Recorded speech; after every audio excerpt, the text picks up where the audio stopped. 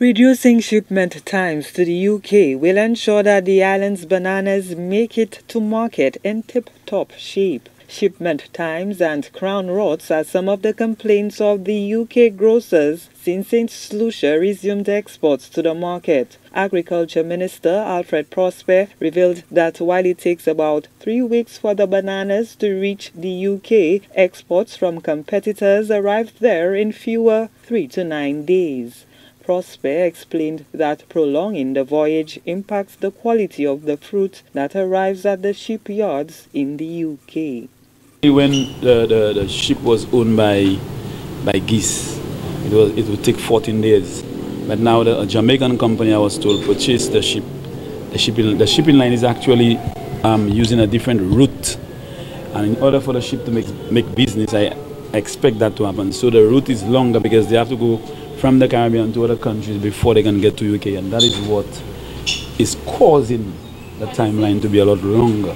I'm hoping that we can engage them and get them to consider the importance of that and see whether they can maybe reduce on the length of time it takes, because the longer it takes, the more likely our quality issues will surface when it gets to the ripening facility.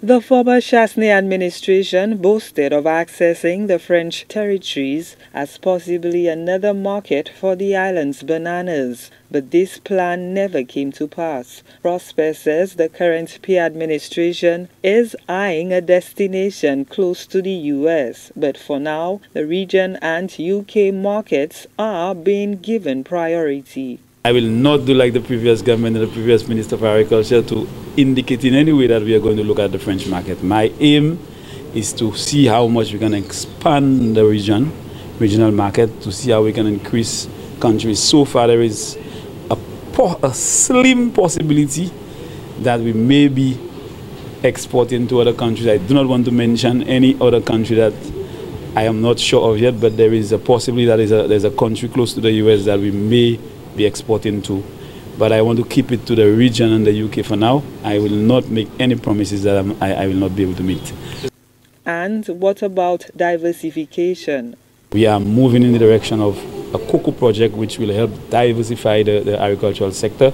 We are hoping that with the possibility of funding being available on time, $1.6 million will go towards a cocoa project which will result in 1 million cocoa plants being produced and will be given to the farmers. We will also be assisting the farmers with cocoa rehabilitation and so on. So we're hoping that we can really revamp the whole cocoa sector, because there's a market available in the UK for us. We cannot meet the demand, and that will really help a lot of those persons who are probably not sure they should remain in bananas, or maybe not into the vegetable production, the plantain production, but can rely heavily on cocoa as a form of making profit. The Agriculture Minister revealed that St. Lucia is currently shipping 2,000 boxes of bananas to the UK market. This is the 10th week since the island resumed shipments to England. Gina Filippi, HTS News Force.